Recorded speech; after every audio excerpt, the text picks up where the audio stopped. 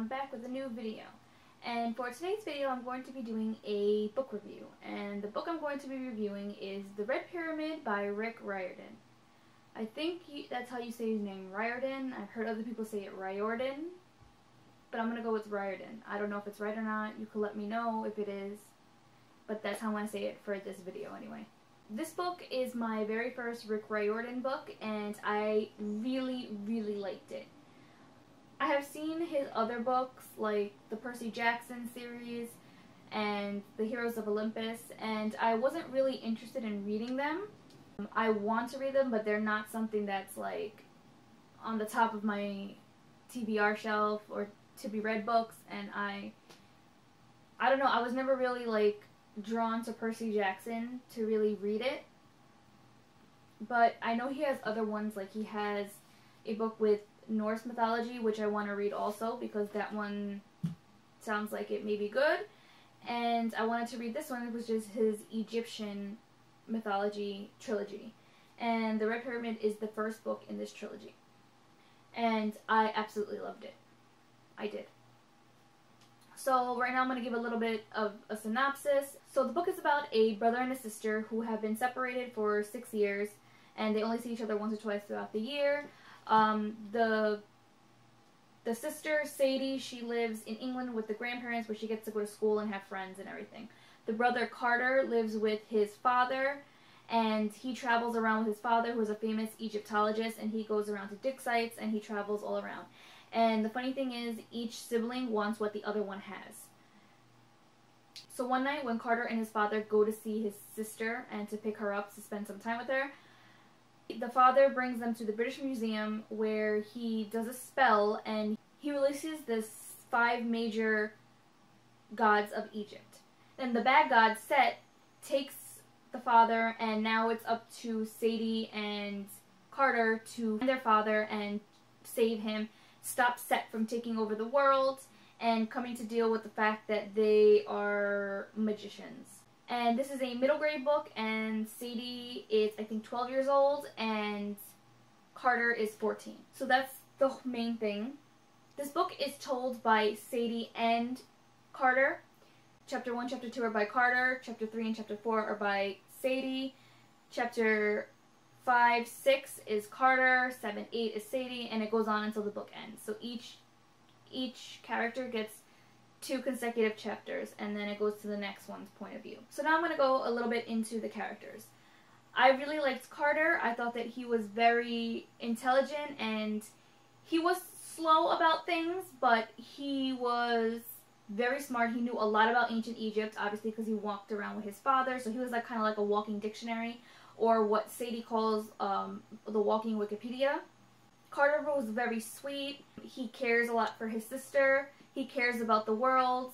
He wants to stop Set from taking over the world, and he is able to control his magical abilities a lot more than Sadie is. Like, he's kind of like natural at it. He's kind of natural at controlling it and being able to use it a lot better than Sadie is. Carter is very serious, and he's very to the point, and he doesn't really use a lot of sarcasm or anything like that, and he's just really a nice guy. Now on to Sadie. She was hilarious. I loved her. She's spunky. She has such an attitude. She's very sarcastic. She makes fun of Carter all the time, and she's just like has such a huge personality. She struggles with the magical side of her abilities, and she is more of a person to act on what she thinks instead of Carter, who's more like a thinker and like a planner, and he wants to make sure they go in with the plan. Sadie will just go in and do whatever, like off the top of her head. Sadie also has some issues that she has to deal with, some major issues where she plays a big part in stopping Set, and she has to make some hard decisions, which is a lot for a 12-year-old. Like, she gets upset, but then she takes it and she does what she has to do, which is really something for like a 12-year-old, because I don't think that I could have made any of the decisions that she made when I was 12. The next character I'm going to talk about is Bast, and that is the Egyptian goddess of cats. And she is Sadie's protector. And Bast is a prominent character in this series because she is with Sadie and Carter throughout the whole journey. She comes in and out, but she's mostly the one that's with them. And she's hilarious. She's so good at fighting. She acts so much like a cat. she comes to care for both of them, and she will do anything to protect them. And she's just a character that you get to know and you get to love, and you don't want anything bad to happen to them. And you just want her to be around Sadie and Carter because not only is she a goddess, but she can protect them. And I just really, really liked her as a character. I really love the whole mythology part of this book because the gods are active characters in the book. Set is the bad guy, and he's the one who's trying to end the world and become ruler of the world. Isis also plays a huge part in it, and so does Horus. And you kind of get their voices into the story. I'm not going to tell you how, but you hear their voices in the story, and they're funny. Like, Horus is like, he's the god of battle, I think, and war, so he's like straight to the point. He always wants to go fight, and he wants to, like, he just gets angry and wants to go fight, and he thinks that he could beat anybody when he really can't. And Isis is kind of like a petty person at times, and it's just really funny, and she's also sarcastic. I really liked the magic and the way the magic worked in the story. Each magician gets their own wand and staff and a whole magic kit for themselves. The way they do magic is so cool, is like they will say an Egyptian word and then the hieroglyphic for that word will come out and do the magic. So it's like they'll point their staff and say an Egyptian word or an Egyptian spell, and the hieroglyphic will come up, and then like as it fades away, the magic happens. So I thought that that was really, really cool, and there's a lot of hieroglyphics in the book. When a spell is being said, usually the hieroglyphic will follow, so you can see what the actual hieroglyphic looks like. So I really like that that was incorporated into the book. There is a lot of action scenes, there's a lot of fights, there's a lot of battles, there's a lot of Egyptian mythological monsters in this book, and some of the gods that Sadie and Carter have to fight against, as well as Bast has to fight against to save them. There are lots of other gods, minor gods in there, and the way that they show, like there's a scorpion god who has like millions of scorpions crawling off of her, and a lot of the gods are also portrayed as having human bodies, but their heads are different. Like Horus's head is a falcon, and there's a crocodile god who has the body of a man, but his head is a crocodile. So there's a lot of those gods in there, and it's really cool to read about the descriptions and their different powers and what they're gods and goddesses of. So I thought that that was really, really cool. The magic was awesome also, and each magician in this story has their own god that they follow and has their own kind of niche of magic. Some are diviners, some can see the future. A magician is supposed to be well-rounded and be able to at least do some of the magic from the other categories, but they all have their one specific category and their one specific god that they go to. And I just thought that that was so awesome. So while Katie is good at reading hieroglyphics and spells like that, she's not really that good at combat magic. While Carter is good at combat magic, but he's not able to read hieroglyphics, and sometimes he can't do even simple spells. So it's just really, really cool the way the magic works.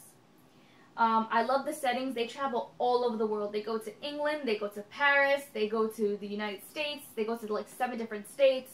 They go to the underworld also, so it's not just like real places. They go to like the underworld of the Egyptian mythology, so they travel to like fantasy places, and it's awesome the way that everything is described. There is a small romance in the book between Carter and another magician, but it's not really that big. Like, you could tell that they like each other and everything, but that's not the main focus of the book. The main focus is them trying to find their dad and stop Set. The one thing that I do have to say that I disliked about this book was that it was told in the same way that Writers by Veronica Rossi was told, and I mentioned that in that video also, about that I didn't like how it was told through a recording, so it was told through like flashbacks. So the book starts with Carter saying that this is a recording and they're going to tell you their story.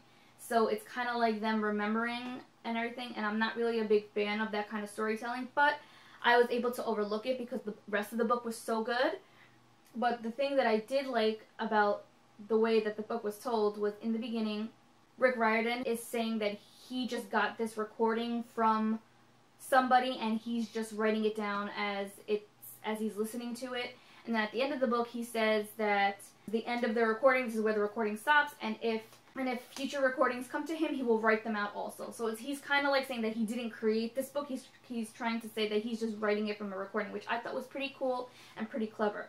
So obviously, I gave this book a 5 out of 5 stars. I really liked it, and I really want to continue in this series and read the other 2 books in the trilogy.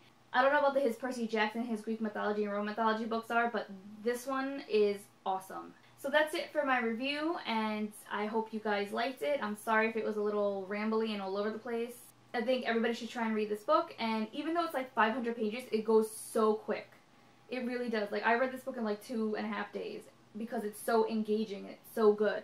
So I think everybody should give it a try. So you can let me know down below if you read this book and what your thoughts were on it, or if you plan on reading it also. So thank you guys for watching, and I will see you next time with another video. Bye!